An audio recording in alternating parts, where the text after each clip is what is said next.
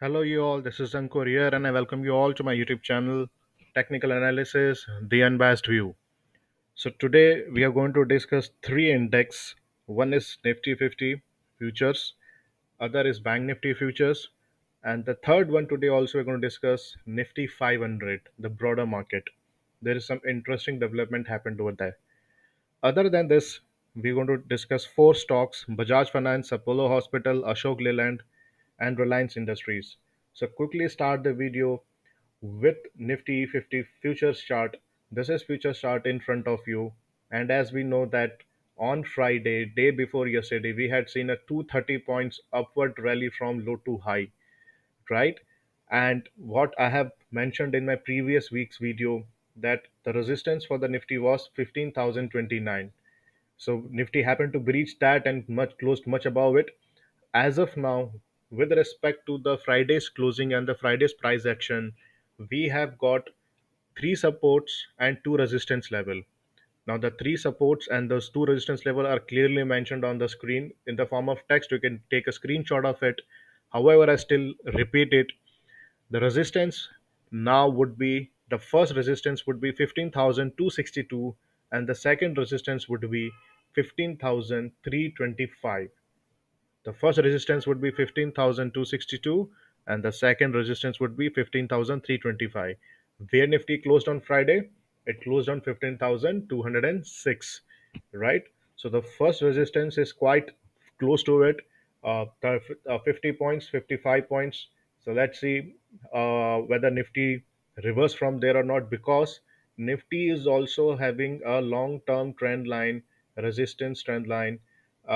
Let's see whether it is able to break that or not. Correct. The supports, now this is crucial for us. The support, immediate support, would be 15,157 and 15,078. Correct.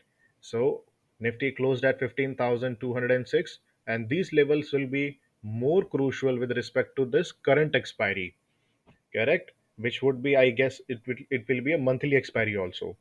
The third support for Nifty 50 futures is 14,988, and I think Nifty will not break 14,988 in very short term, and it will be a very crucial support for next coming series also. So this was the levels and my view on Nifty 50. Let's jump on Bank Nifty futures chart. Let's see what's happening over there.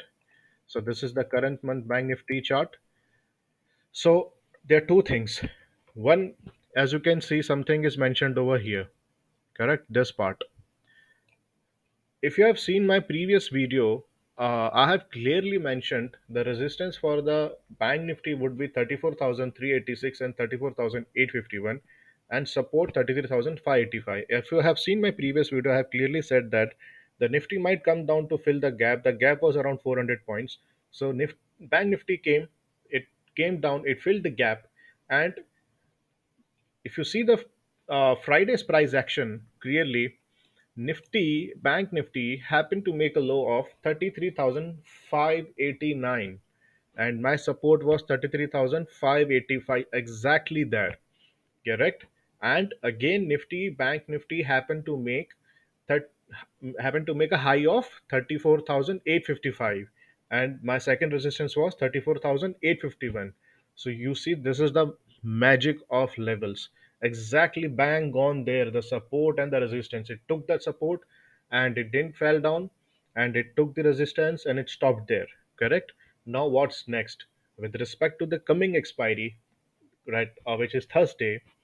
The new support will be 34,386, the same level which was a resistance for us with respect to the previous week. Now, when it comes to current expiry, this expiry, weekly expiry or monthly expiry, the same previous week resistance will become a act as a support now. Now, what will be the new resistance? The new resistance for this expiry, in my view, would be 35,452. Correct. And 33,585 will become a very strong support for Bank Nifty, not for this series, the leftover, even for the next month. So what support we have seen in Nifty, which was 14,988, and in Bank Nifty 33,585. Both these levels is a make or break. Either the market will remain above this, or if in case market break this level, then again we can see a severe cut. However, in Bank Nifty, the Bank Nifty has crossed the Gann wave 3 bar 1 very comfortably. Correct. So in my view, 34,386 will be a very watchful level, and it might take support from there and again reverse. Right. Now, I have said that we'll also have a look at Nifty 500. What's happening at the broader market? Right. Nifty 500. One second. And let me make it this as a weekly chart for you. So if you see at Nifty 500, it gave a all-time all-time high closing, which was 12,917. This is Nifty 500. Now, if you see Nifty 500, how many sectors you have? You have automobile, cement, chemical, construction, consumer good, fertilizers, right? Consumer services, financial, health, IT, media, whatnot, oil, gas, pharma, everything. So there are 500. You should go and uh, Google it and see how many, what all stocks are there in Nifty 500. These are Nifty 500 stocks. So in a broader market, we may see that Nifty and Bank Nifty are still not touched the life high. However, if you see the broader market, Nifty 500, it has created a life high and closed on a life high. This is the standard deviation 3, the regression channel, which you're seeing in the color zone, this color zone. So it has exactly taken the stop at the resistance. So it will be very, very, very interesting to see if Nifty 500 happen to close above 12,917. It may be a huge re-rating in the market, right? Huge re-rating in the market. So all the pessimism perhaps will go away. Now, coming to the stocks now, very quickly, let's discuss. Well, let's start the first stock, which is Bajaj Finance. Now, Bajaj Finance, why I've chosen is that not with respect to any level and all that. See, Bajaj Finance has created a very bullish pattern flag and pole, and it is feeling a resistance of the channel, parallel channel, and the trend line, resistant trend line, which is occurring from the starting point of the previous stop, right?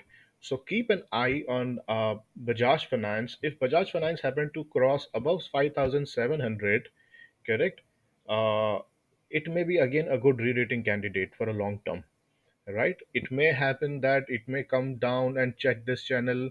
It may take a support again up to 5,200 or 5,300, but we are not bothered about the down levels as of now in Bajaj Finance. What we are bothered about, why we're discussing this pattern, because whenever you see Monday, Tuesday, Wednesday, weekly, whenever you see Bajaj Finance closing above 5,700, above 5,695, right? It can be a next day could be a or next few days could be a very bullish uptrend in the Bajaj Finance. So keep an eye. You can play in the call option if not on the equity part. The next the next stock would be Apollo Hospital. Now here, with respect to Apollo Hospital, I have a view on a trading site that we can buy Apollo Hospital above 32,000 3246 3,246, right? And we can sell it below when it goes down below 3255 3,255. Now you know I've been repeating continuously how to trade. This is the level. Now consider that this is 32,046. So either 3 minute or 5 minute candle, any closing above 3246, go for buy, right? This would be the intraday. And similarly, if this is 3255, either 3 minutes or 5 minutes, any closing below this, go for a short, right? So that is a view with respect to Apollo Hospital, because it is settling on a regression channel. It is neither a support nor a resistance. It is on a regression band. So whenever it comes on stocks comes to the regression band, a very one way kind of a move happens, right? So let's see. Let's keep an eye on the Apollo Hospital. The third stock would be Ashok Leyland.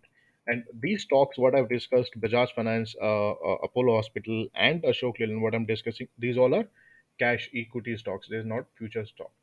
Now, Ashok Leyland, in my view, is feeling a tough resistance with respect to the intersection and the standard deviation trend lines. And in my view, we should sell Ashok Leyland when it goes below 125. And a very interesting move in Ashok Leyland could be if it closes above 127, correct, or it closes at 127, then we can see a very higher targets, maybe up to 134 in the same week in Ashok Leyland. However, the pattern suggests that there is a regression intersection resistance in Ashok Leyland somewhere here. Let me just eclipse it for you. At this point, I'm talking with respect to the Friday's closing, and if it goes below 125, we should attempt sell. And if it closes below 125, closes below 123, then the targets could be 119, 120 likewise, right? So this was my view with respect to Ashok Leyland. However, just keep an eye if it closes above 126 or at 127, then with stop loss of 125 on a weekly basis, we can attempt for the targets of 125, sorry, 134. That would be the higher targets for us. The last but not the least is Reliance Industries.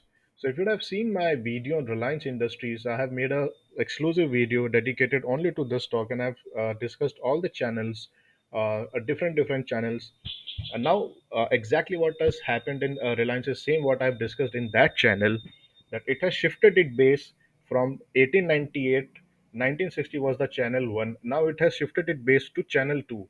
Now 1960 is acting as a support and 2027 is acting as a resistance.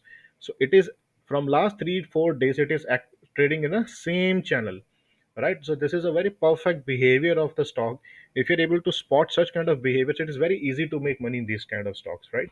So what we have to see now, on Monday or Tuesday, if Reliance is closing above 2027, we can attempt BTST, or if it is going up to 2027 or higher than that on a but on a closing basis, you see a rejection shadow and it is closing below that, then we will confirm it is confirming that 2027 is still acting as a resistance and we can go for a STBT, correct?